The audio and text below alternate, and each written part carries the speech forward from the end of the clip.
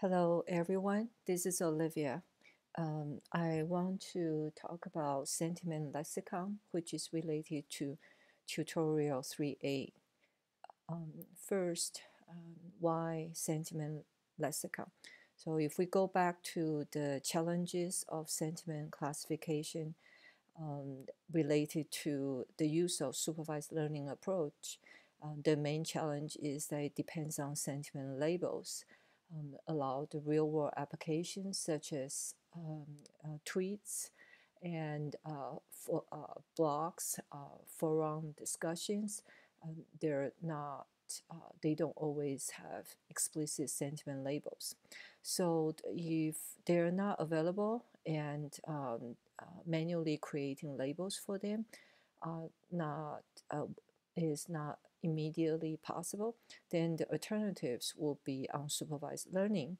And one of the most popular unsupervised learning approaches to sentiment classification or sentiment analysis would be to use lexicon, which is a collection of words, or some sort of pattern matching heuristic rules, or using other popular unsupervised methods such as clustering. So in addition to using sentiment lexicon for unsupervised learning, for sentiment extraction, there could also be use of domain-based lexicon to help with feature extraction. For example, when a sentiment lexicon is available, then the feature extraction could be a bit more focused on matching the words or phrases in a lexicon and count the occurrences of those matches in the corpus. So these are some examples of uses of sentiment lexicon, and we will also go over them in the in tutorial 3A. So then a little bit more sentiment lexicon before the demonstrating how to use one simplest, one very common sentiment lexicon out there in tutorial 3A. So, for a simple definition of sentiment lexicon is basically a list of words or phrases that reflect sentiment. And in addition to this list, very similar to document term metrics, that we should also associate some sort of numerical or some sort of a representation in regards to sentiment, such as sentiment value.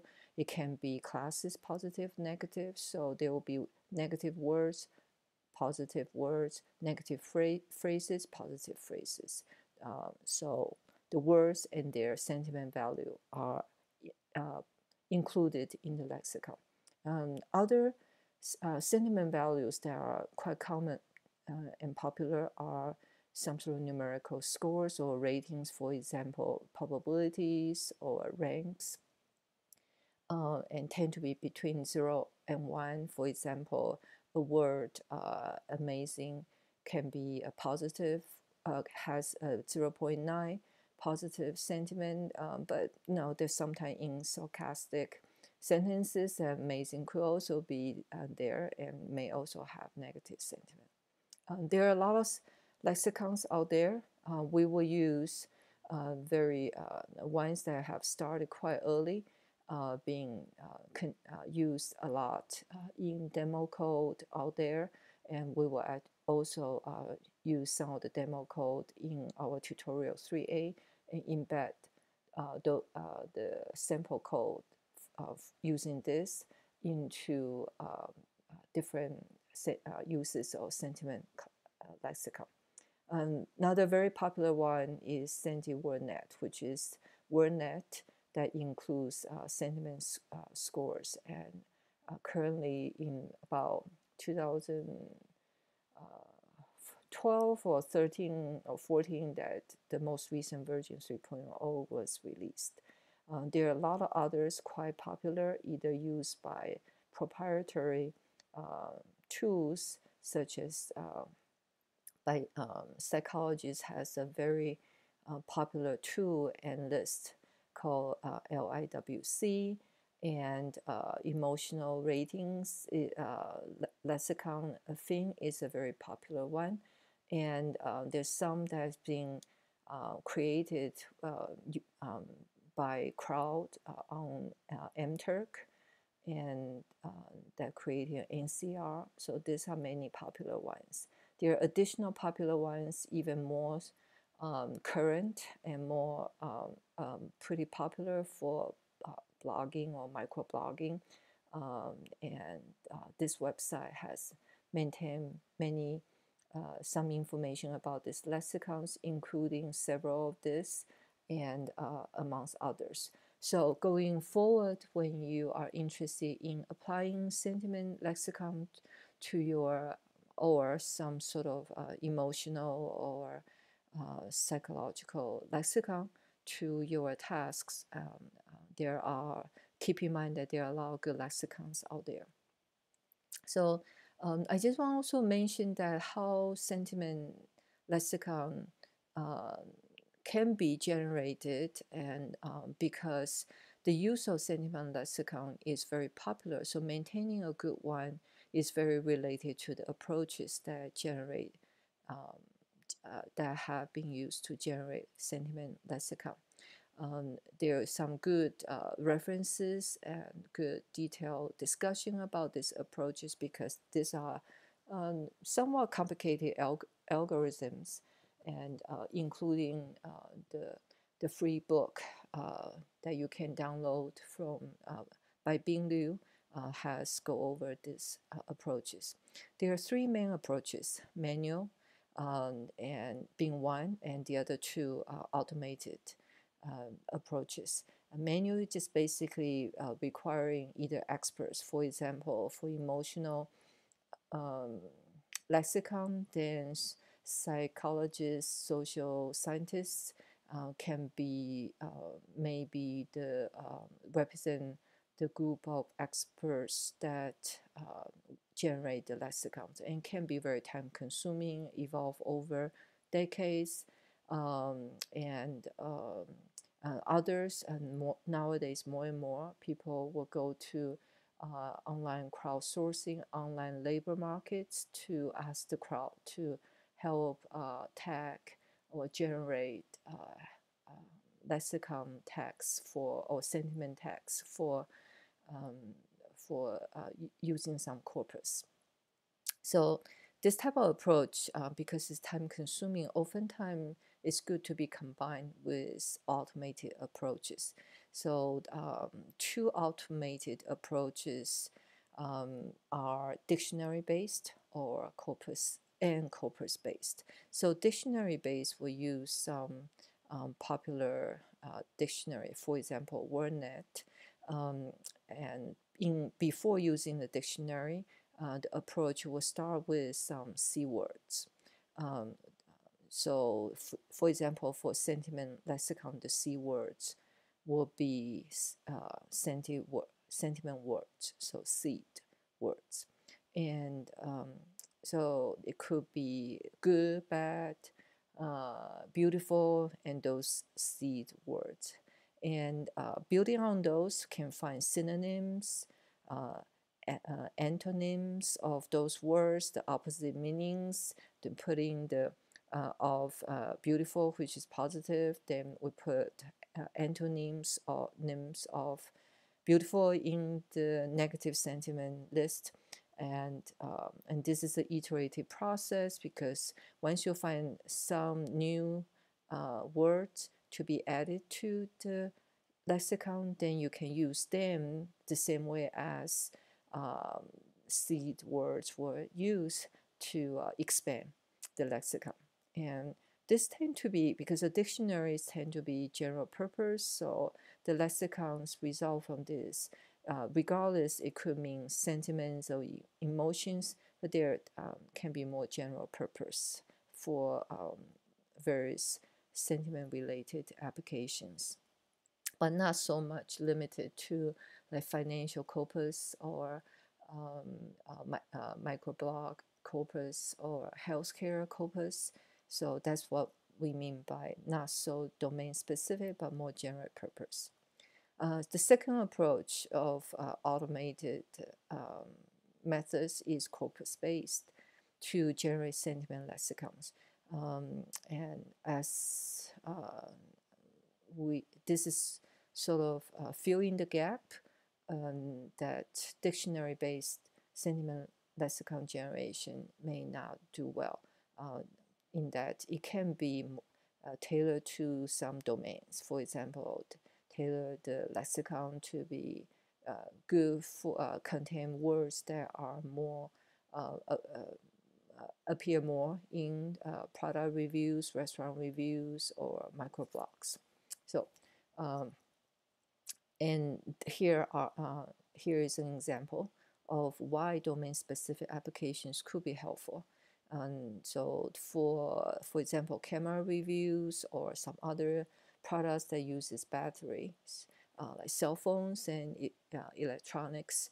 And if you talk about battery life is long, then the word long should have high sentiments, high positive sentiment score. But if it is a restaurant review that contains the word long and this in the sentence that the wait for table is long, then long is negative here. And if a lot of sentences use long this way, then long could actually have a high negative sentiment score in the lexicon.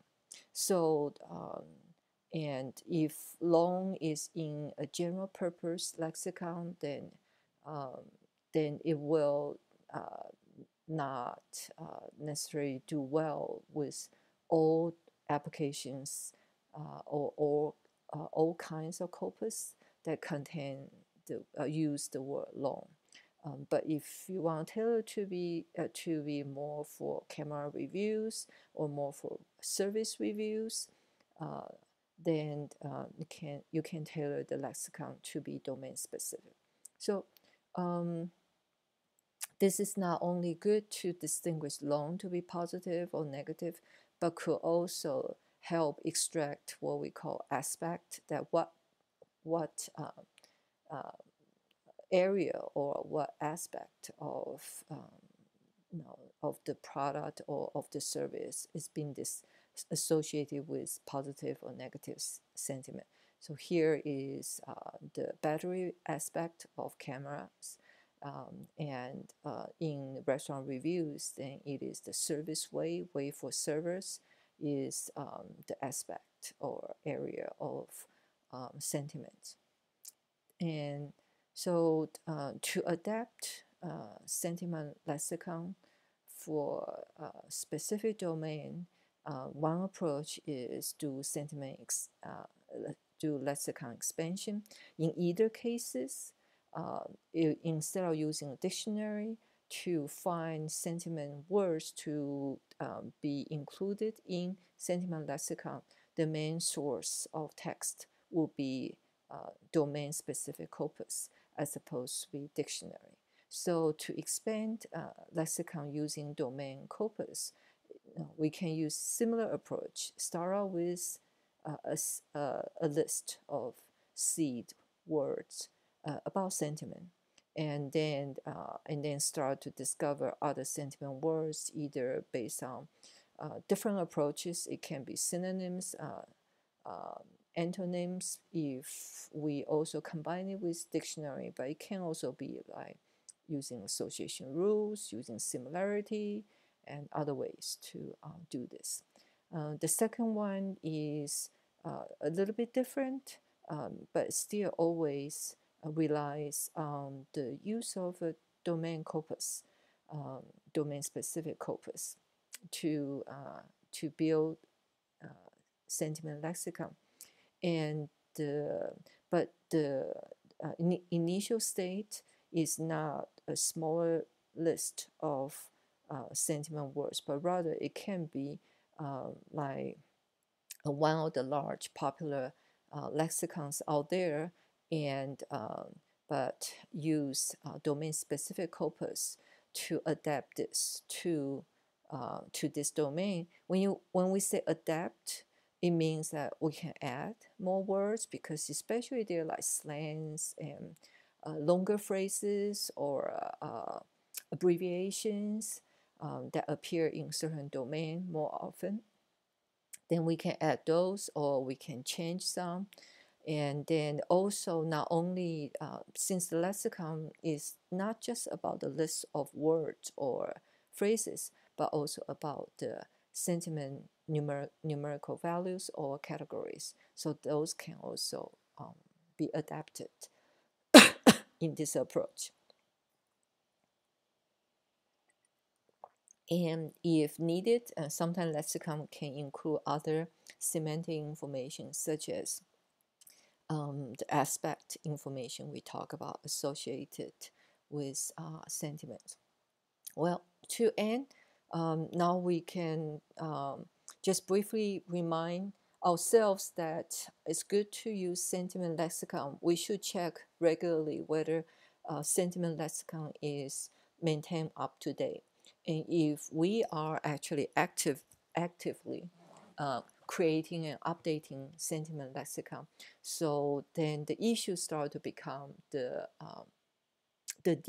need for us to spend time to maintain it. Otherwise, the performance of using sentiment lexicon in different kinds of text processing applications could drop once sentiment lexicon is not doing well for with new corpus. And there are other issues with sentiment analysis in general, and of course, sentiment lexicons are not excluded from the issues. This include sometimes, like we saw with the word long, that sentiments can vary by domains, and this have to be very carefully dealt with in the lexicon. Sentiment words don't always imply sentiments, and because sometimes just a statement they use or a question use the word sentiment word like mad can be negative, but who is mad doesn't necessarily mean any sentiment in this case. We also talk about sarcastic sentences, like this one is probably making fun of the pool battery life in a negative way, and first longer and long is used this way, and it's kind of difficult to detect the sentiment this way. And in addition, if words that are not in the sentiment lexicons, which happen a lot, can also, they actually could mean, express some sentiments. For example, if none of this have positive are in the positive sentiment lexicon, or the negative sentiment lexicon, just because it is not very straightforward, like fast or slow, those things. You just say my heart beats like climbing a hill, and whether climbing a hill or climbing or something like this will be included in sentiment lexicon, then this will be treated as non-sentiment words, and that will not, and then the sentiment of this sentence will not be extracted using any sentiment words in the lexicon. So that's the basic concept of sentiment lexicon. We will go to tutorial 3A next in a separate tutorial, a separate video, excuse me.